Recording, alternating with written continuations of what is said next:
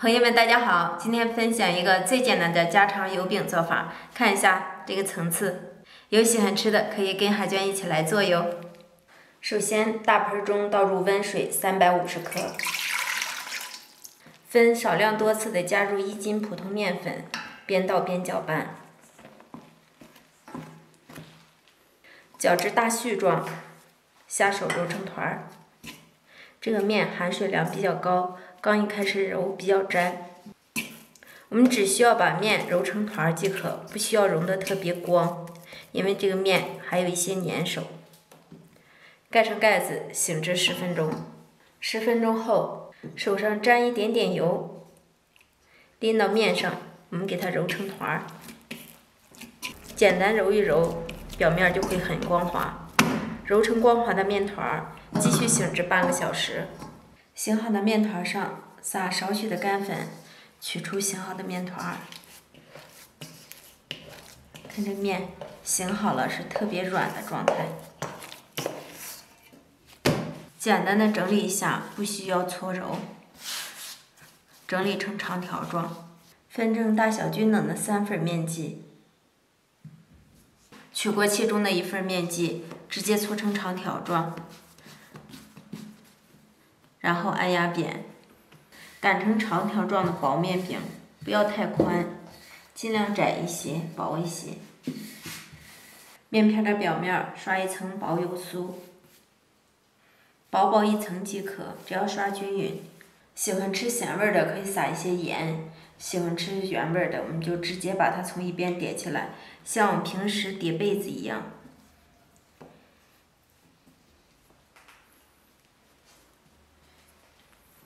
最后拉一拉，捏严捏紧，收一下两头的边儿，防止露出油酥。压得扁一些，往中间一叠，整理一下，一个面剂子就做好了。再拿出其中的第2份，由外向里叠加，整理成圆形的面剂，剂口朝下团圆，擀成大薄片儿。注意不要擀得太薄，表面抹一层油酥，涂抹均匀，也可以撒少许的干粉，让它更好的起层。用切刀从一边切上一块，然后我们从切口处给它卷起，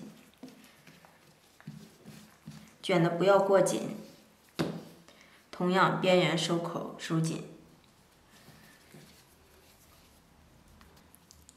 防止油酥露出。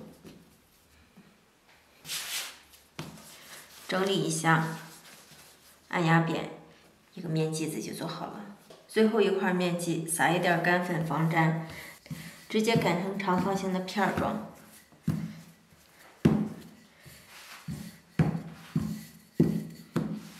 同样表面刷油，涂抹均匀，少撒一些干粉，从一边给它卷起来，不要卷得过于紧，松散一些。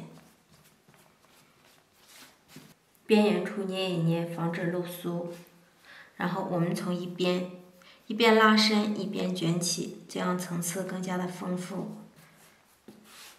最后的边缘处，我们给它按在底部，整理一下，按压扁，一个面剂子就做好了。取过第1个做好的面剂子，整理一下，直接擀成圆形薄饼。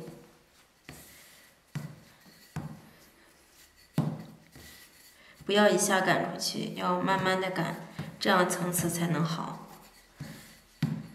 擀到一半的时候，我们给它翻一个面，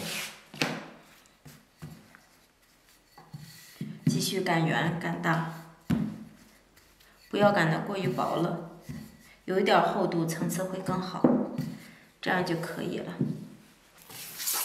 饼锅预热刷油，油热以后放入生坯，整理一下。盖上盖子，加快成熟。烙至饼的表面微微变色，淋少许的油。烙至底边上色，我们给它翻面。烙至底边变色，再次翻面。哇！全程大约需要2分钟的时间，两边都出这样的饼黄，就可以出锅了。家常大饼就出锅了，看一下这个颜色特别的漂亮，边缘的层次已经出来了。掰开看一下里边，里边层次特别的丰富，个个都是小薄层。家人们喜欢吃家常饼的，可以收藏试做哟。我是海娟，谢谢您的收看，我们下期见。